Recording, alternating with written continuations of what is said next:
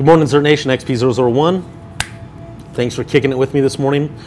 Today I want to talk about EMPs, electronic magnetic pulse. I know there's a lot of you preppers out there and a lot of guys that actually taking this into consideration.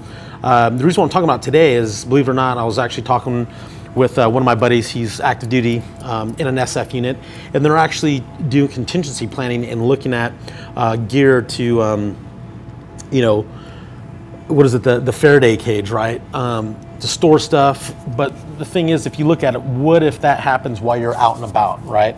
And you know, you're not at your home and you're in between and civil unrest kicks off. Basically what it comes down to is all your electronic shit, that stuff's done.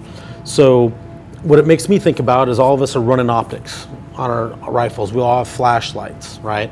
So what it comes down to, if that's all done, it really, which my buddy was saying, they're really going back to the basics. So it's basic, hey, touching up and getting refreshed back on running iron sights on your rifle, because your optic's gonna be shit. Also too, if you don't have a flashlight, what are improvised methods? You know, chem lights.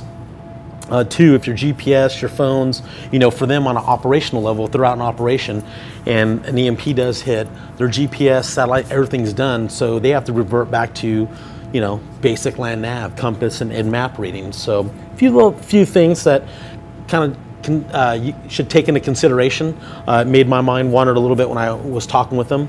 But other than that, so for all you guys, you know, that are concerned about EMPs, you know, or everyone should, you know, always practice with your iron sights and maybe have some chem lights in your go bag, and maybe go old school and have a topographical map of your area and a compass.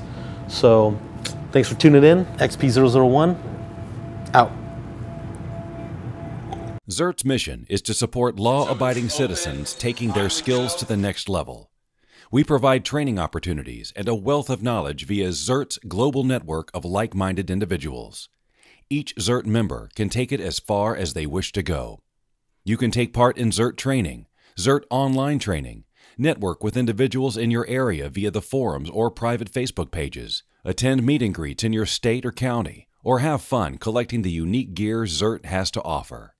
We have members from all walks of life, and our emphasis is on creating a safe, fun, and mature community for all involved.